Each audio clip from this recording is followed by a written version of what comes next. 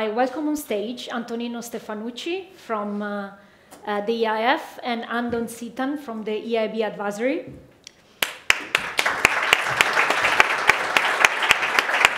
So Antonino and Ando will present with the help of slides, and then there will be a Q&A sessions at the end. So just raise your hands, and then our colleagues will bring you the mic. Thank you.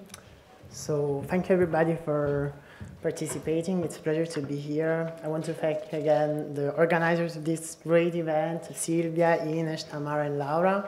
It's a pleasure to be here. I'm Antonino Stefanucci, I'm a mandate officer here at the EIF, and today I will be talking about the instruments that the EIF provides to the market in the context of skills and education. So let's start, because this agenda is very broad and not too much time. So as mentioned by Silvia, there's the focus here is InvestEU. InvestEU is the flagship program of the European Commission, expected to mobilize over 370 billion euro across Europe and in a variety of sectors. As a matter of fact, InvestEU has introduced a new thematic approach to investments that goes across a lot of sectors. But today, our focus is, of course, skills and education. Why is this a focus? As we have heard extensively during the panel before, we know that the future holds new challenges. The works of the future are still not existing. Therefore, investments into skills and education are more and more important. On the EIF side, we try to provide support and enhance the investments into education by providing a new set of products covering both guarantees and debt-like instruments, but also equity, which is a novelty introduced by InvestEU itself. The offer is also complemented by advisory support that Ando will be talking about in a few minutes after my presentation. So let's start with the guarantee product. How does this work? First of all, let's understand indeed what is our scope and what our policy intervention. We try to enhance the access to capital and to increase investment into education and lifelong learning, both on the demand and the supply side of the market. How do we do this? By supporting 4 different categories of final recipients, being students and learners, entities investing in skills, meaning SMEs and companies investing in the upskilling and reskilling of their workforce, and on the demand side, supply side, entities supplying education and training, but also entities supplying services ancillary to education, like, for example, student housing. So how does the EIF operate? As Silvia has mentioned, the EIF does not provide direct support to the categories I've mentioned before, but we work through an indirect modus operandi, as you can see from the, and why is this? Because we want to share risk and enhance investments. We do this providing guarantees to banks that then provide access to debt financing to all the kinds of final recipients I've mentioned to you before. And in the context of skills and education, and this is a great novelty that we have implemented together with the European Commission, organizations supplying education and training. Those organizations do not provide typical loans to their stakeholders, but they can provide other forms of financing in the form, for example, of income sharing agreement or deferral of fees. So what does this mean in practice for final recipients? Pretend I'm a student. I can either go to any bank that has partnered up with the EIF and ask for a loan in order to invest in my education. Otherwise, if I want to attend a university that the EIF has partnered up with, I can ask directly for support. In both cases, I have plenty of opportunities, and it's very easy to get financing. How does the guarantee work? The EIF will guarantee 70% of a loan-by-loan basis for the financing that the financial intermediary provides, and this guarantee rate goes up to 80% when the financing is to students and learners. The EIF will guarantee up to 25% of the overall portfolio volume agreed between EIF and the financial intermediary. This may sound a bit complicated, so if you have questions, ask around, ask later, and look at terms and conditions on our website. But what I would like for you to take away from this slide is that the guarantee is provided by the EIF and the European Commission free of charge.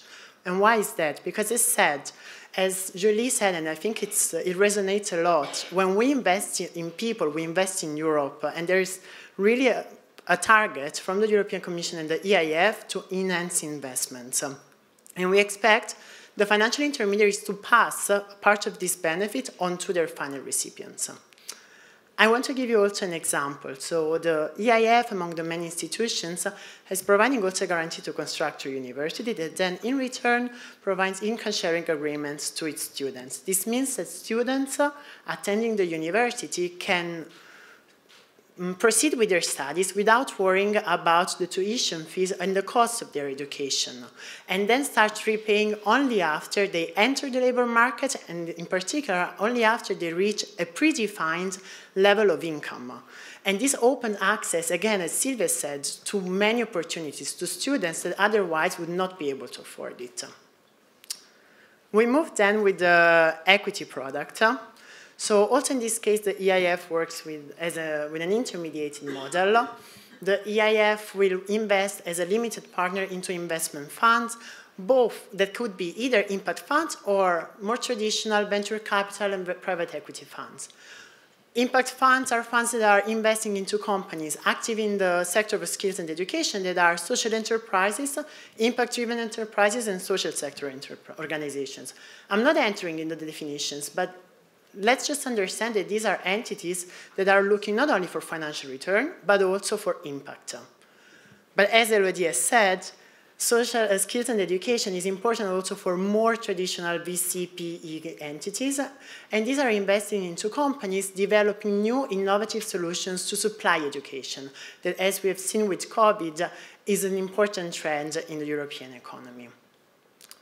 Also in this case, I want to provide you with an example, EduCapital Fund 2. This is one of the deals, to me at least, most interesting in the EIF portfolio. Why? Because it was one of the first deals actually signed under InvestEU equity, because it is a novelty for the equity investments of EIF to pursue with such a focus the skills and education sector.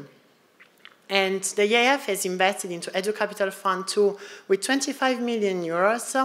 And it is also interesting, not only because it's investing into a niche market, what it is now maybe a niche market, but also because it ticks other policy priorities, and in this case, it's the gender equality in the VC and PE ecosystem, given that the fund was founded by two female partners, Marie-Christine Leven and Lizzie Marek. So a great new initiative. And let me just say that this is now the biggest edtech fund in Europe. So investing in Europe in skills and education is not charity. This is a great opportunity for everyone, also in the equity sector. We move on to the capacity building investment product. This is a bit different than what we have seen so far. And why is that? The policy intervention is different. We are targeting, in this case, the financial intermediaries as such. We know that it is still a nascent market with few incumbents, many new actors that may want to enter, and anyway, investments that are highly needed. Therefore, we provide subordinated loans to financial intermediaries in order for them to develop in-house knowledge, infrastructure, and new competencies. In particular, the financial intermediaries can use this money that we provide to invest in organizational capacity, operational capacity, and enhanced debt capacity. This instrument, please be aware, is open to a wide variety of institutions, going from banks to investment funds, but also crowdfunding platforms or education providers. So if that sounds like an interesting project, maybe you are eligible and maybe it's worth to explore this opportunity. So I hope by now you have some interest in this variety of products, and therefore you're asking yourself, how do I apply and how does it work? It's pretty straightforward. So the first thing I would like you to do is go on our website, check the information, check what we're looking for and what documents we are looking for. And you can apply until the 30th of June 2027. Please be aware that my recommendation is apply as soon as possible. We all know that, unfortunately, resources are limited, and we operate on a first-come and first-served basis, so come and apply.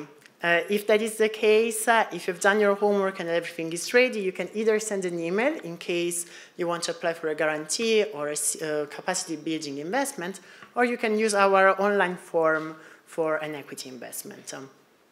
Just at EIF, we really want to support the market, support new applicants. So you don't need to officially apply in order to reach us out. If you need help, you have questions, want to brainstorm, feel free to reach out to our investment officers, people that are more on the back office like Silvia and myself working with Commission. We will be happy to provide support. So once you have applied, what does it happen next? Well, our investment officers will start screening the documentation. We may reach out in case further information is needed. And upon successful completion of the screening, we will move on to due diligence with physical visits usually in order to understand better what is your value proposition, what is the team working on this application, and how to bring it forward. If that is also successful, we will move on to legal negotiation with our legal officers, and finally signature. And this is where the actual journey begins for everyone. So, as said, a lot of information. The first thing I suggest you do is, well, first, mingle with our EIF's investment officers here in the crowd, and I'm sure they're going to be the first entry point, and then visit our website. It will provide all the information you may need. Thanks a lot, and I leave it to Ando now. My name is Ando Siitam, and I am part of the EIB advisory services. So I have tried to be on and off from skills and education domain, during my time at the EIB, but always I'm coming back to this topic, and I don't know, probably it's my destiny. So once again, I'm proud to be back here in Brussels to talk about what we have done in the context of the advisory hub. And we need to talk about advisory. Obviously, not everyone are skilled to get and approach and apply for funding from the day one, but actually you need some sort of a support. So that's why actually advisory is there to support not only the project promoters directly, but also financial intermediaries to upskill themselves and be prepared to apply for funding. We actually EIB started providing advisory services already a few years ago, actually under the previous program period. Then it was called European Investment Advisory Hub, but now as a transition to the current program period, we are now talking about InvestEU Advisory Hub. So similarly to the InvestEU financing, EIB, together with the EIF, is actually the main advisory partner for the Commission. So together with the European Commission, we are offering advisory services for many different sectors. So for first, I would like to just go through the main domains, what we are supporting, then who actually could approach us to get technical assistance support. Then I also dive in a bit more into the field of how we support financial intermediaries, and more specifically what we have done so far in terms of skills education, but also what is the future for you. So, as you can see here, basically we are more or less mirroring the same policy windows as in case of financing. So we have obviously sustainable infrastructure advisory. We also cover everything related to SMEs, research, innovation, digitalization. But as you can see, we actually have quite a big focus on social investment and skills window.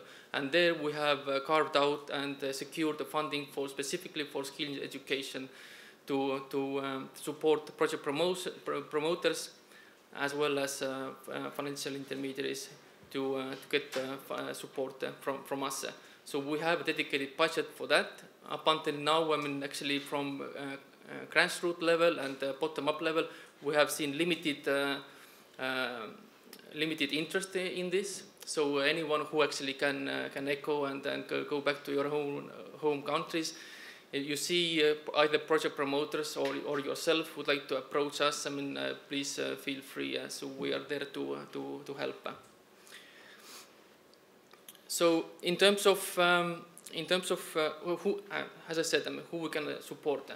Obviously, we support direct project promoters, mostly corporates or enterprises, but we also work with public sector institutions like ministries, national promotional banks and institutions, but we also support the infrastructure projects and financial intermediaries. And here actually there is a direct link between ourselves and the basically advisory support is there to promote and support the deployment of InvestEU financial products.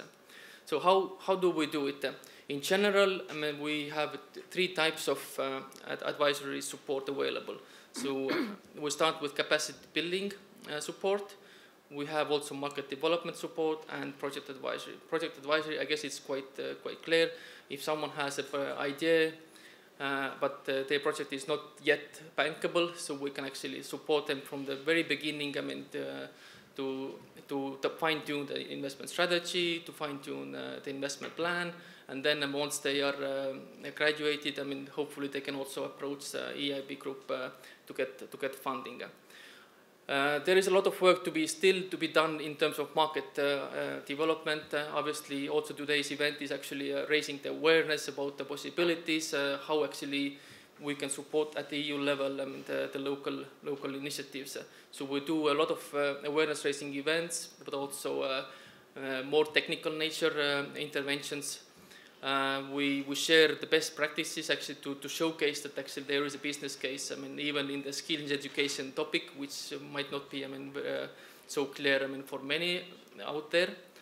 And we also do a lot of analytical work, market research, just to understand what is going on in the Europe, to support the policy makers to make decisions on how to fine-tune the financing or any type of support going forward. In terms of capacity building support, we can offer specific trainings. We can offer product development support, for instance, for banks. I mean, let's say if we're talking about earlier today, we talked about sustainability and climate, and obviously there's a lot of things. I mean, that even also the commercial banks have to learn. I mean, in terms of to provide such funding. So actually, we also support the commercial banks to design. I mean, new products. I mean, to meet the needs.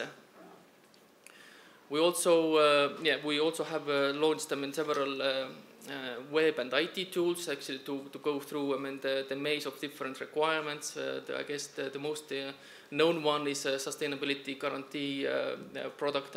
What the EIF is implementing, but also we have a Green Gateway support available for EIB project promoters. So what we have done so far in terms of skills education, obviously it's not surprise. As I said, we have participated and supported several awareness-raising sessions. We have also done specifically more technical nature master classes where EIF colleagues have provided technical know-how and helped them in the intermediaries to navigate through the maze of different conditions. But also we have now recently just finalized 2 market studies, and later on, bear with me, you will see me again showing up later today after the coffee break, where I will go and walk you through about the main findings regarding the student lending study we carried out during the last year. So going forward, as I said, up until now, from bottom up, we haven't really seen too many interest from project promoters to get advisory support. So what we have done together with EIF, actually, we are now developing a specific advisory program for skills education financial intermediaries. Everyone who are approaching EIF to become, or they are already the counterparts of EIF, they can benefit from this advisory program. We're still working on the in the engine room, but we hope that this program will be up and running somewhere during the second half of this year.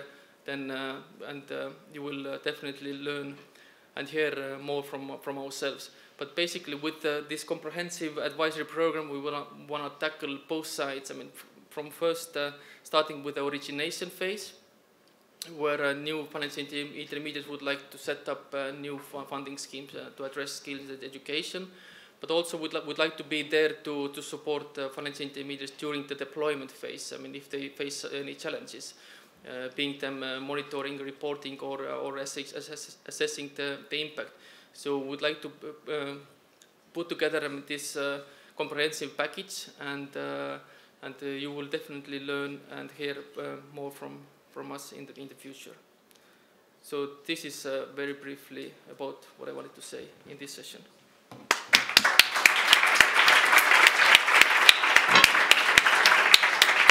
Thank you very much, Ando. Now, is there any questions from the audience? We have received also a few questions online that I'm happy to spell out, but first I want to give of course, priority to the audience in the room.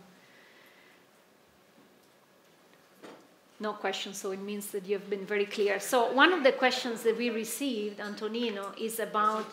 Yes, oh, sorry, of course. Can we have a mic? Alessandra Chirico Consulting. I have a question regarding the eligibility criteria. So who is actually eligible? And I don't want you to repeat everything, but what about NGOs?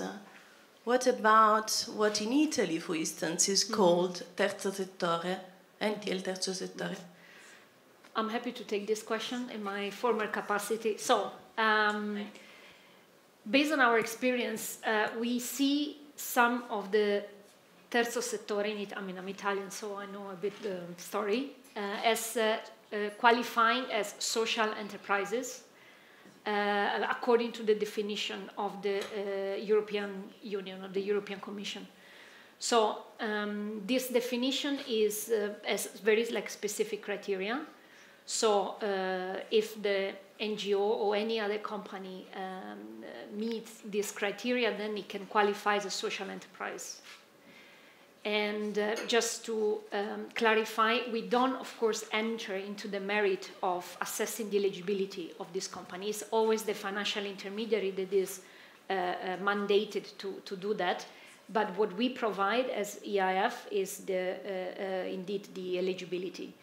And on the social enterprise side now, quoting by memory, it's an undertaking. So we are talking about a economic entity that has the purpose of achieving social impact clearly spelled out in the bylaws, and then has the social, let's say, impact on equal foot, let's say, together with the economic or the economic value creation, basically, this proper of any company, and also as participative, sorry, I'll never be able to spell that, form, let's say, of governance. Now, maybe I said something not 100% accurate, but there is a specific definition. So in this particular case, when we are talking about this specific type of enterprises, we do apply the definition of the European Commission. Now, how do this link with the skills and education?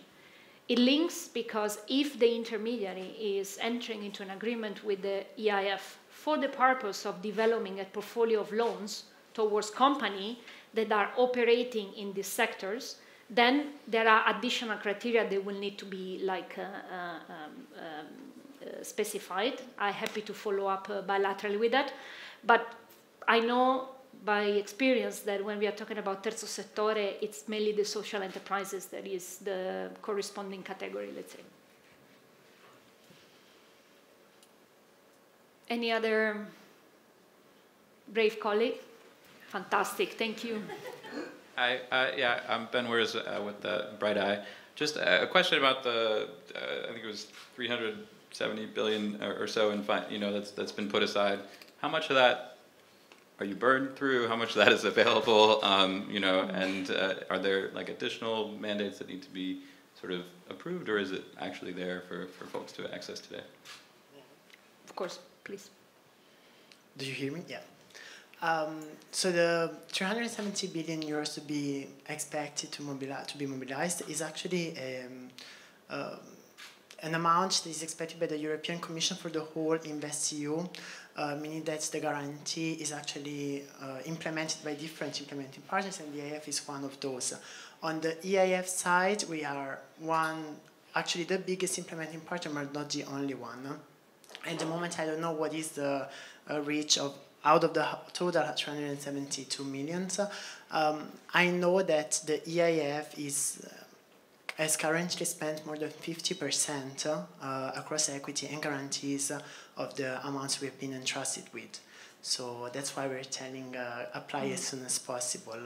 On the expected mobilized, we have a leverage target of circa 11 times, meaning that for each euro that the European Union has provided, we expect to mobilize 11 euros on that side, including capital from private players in the market.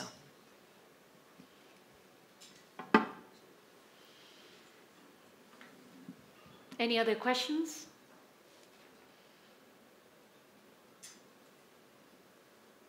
No questions. Maybe I can follow up on one of the questions that we received at the time of the registration. Now, we hear now just you mentioned the progress of InvestEU. Do you have like any specific updates on the social investment and skills window deployment, which is indeed at least on the guarantee side, the key window to support this area? Yes, indeed, we see that the InvestEU has been structured across windows, supporting different thematic areas that we've seen. The social investment skills windows has been one of the most demanded. We have received a lot of applications across the different products, both guarantees and equities. It is interesting, though, to see that it is still an nascent market, and our investment officers in the front office have been working a lot for the uptake of the product. We see more and more institutions applying and reaching out, and I think today with the upcoming signatures is going to be really an example of all the work and effort of the EIF in this sector, together with the private stakeholders, but also the European Commission. In general, as said, in line with the remaining windows, more than 50% of the window has been used, and we expect to use the majority of it by end of 2026, meaning almost 90%, given that there's a high demand. But this is not the end of our mission. I mean, this is really a starting point, and we've started with Erasmus, and this has been growing more and more across the years, and we will do more. And indeed, please, Julie. Yes, the microphone is coming. Yes. No, I guess it's not functioning. Okay. Yeah. I guess probably from my side, what I would say is if you think you have a good idea, apply, because there is certainly slack in the system, and this is very much a political priority. So we want to see good activities coming forward, and we want to see. There is always, of course, the possibilities to look across the balance of the different windows, or the balance of the different activities that, if we see that there are very good quality initiatives coming forward, and we would like to finance more, then that's always a question in terms of moving things around. But I would encourage you that, this is very much a priority for us. So if you have a good idea, don't be shy.